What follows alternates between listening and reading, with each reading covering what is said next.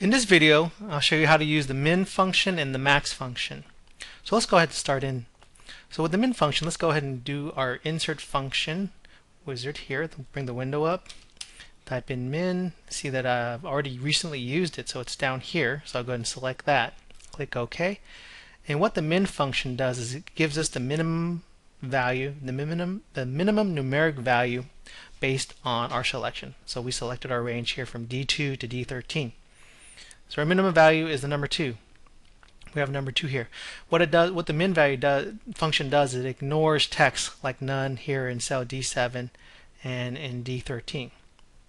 Now with the min a function, that does not exclude values here that are text or any other logical values. Let's go ahead and give an example. Since I did the min a function earlier, let me go and bring that up. So what happens if I select this range here? It's going to choose the minimum value and it'll bring out of this range and it'll bring back 0. Now what happens is that text is considered the 0, the numerical value of 0. The only exception is if we have true. True represents a numerical value of 1, whereas false represents a numerical value of 0 and any other thing. So it looks like we have 0 here, and that's the reason. That is because this TBD represents 0. So if I gave this a number like 10, true, which equals 1, will show up here, as we see right here.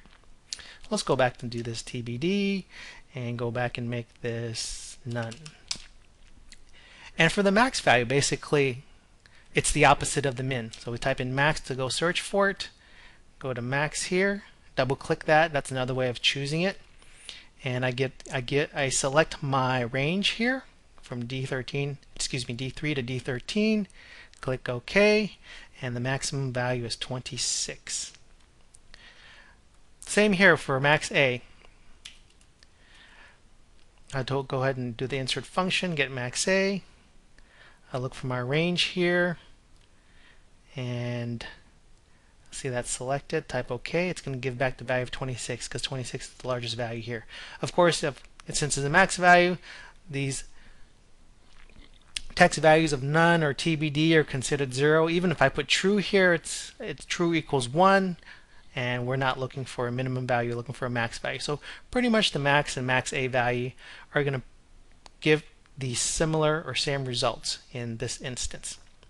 So here's a brief example of how to use the min and max value functions in Excel. Thanks for watching.